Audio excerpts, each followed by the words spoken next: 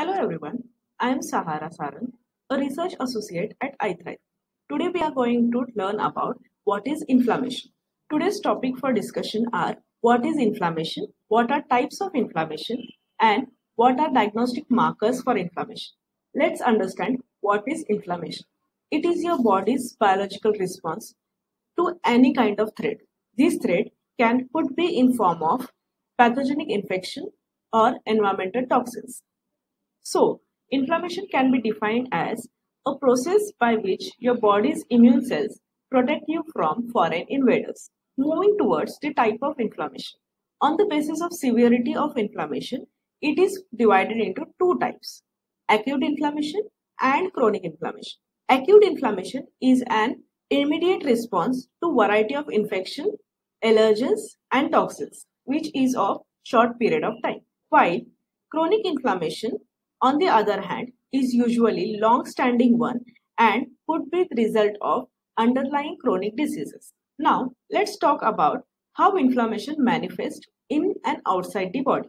On the basis of site of inflammation, it is divided into two types: external inflammation and internal inflammation. External inflammation is the consequence of burns, injury, cuts, and wounds, which can be visualized by redness and swelling. On the other hand, internal inflammation cannot be visualized but can be diagnosed using blood markers. Both acute and chronic inflammation can be the result of internal inflammation. Internal inflammation usually goes unnoticed because of no apparent signs and symptoms outside the body, but can lead to variety of chronic diseases.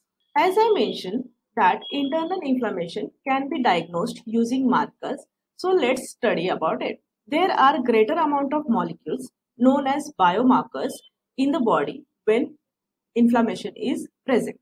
The first and maybe the most important biomarker of inflammation is C-reactive protein or CRP. It is the protein of acute, as I mentioned, that internal inflammation can be diagnosed using biomarkers. So let's get to know about it. There are variety of molecules known as biomarkers in our body when inflammation is present. The first and maybe the most important biomarker for inflammation is C-reactive protein, which is also called as CRP. It is an acute phase biomarker which rises immediately in response to acute inflammation, that is, as a result of infection, toxins, or allergens. It is always advisable to test for high sensitivity C-reactive protein or HSCRP because of its high accuracy. It can detect inflammation at its developing stage itself, and there are rare chances of misdiagnosis. The another biomarker for inflammation is erythrocyte sedimentation rate.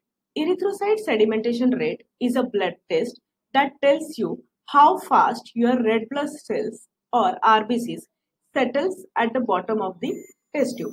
When inflammation is present, your RBCs tends to stick to each other and settles down quickly.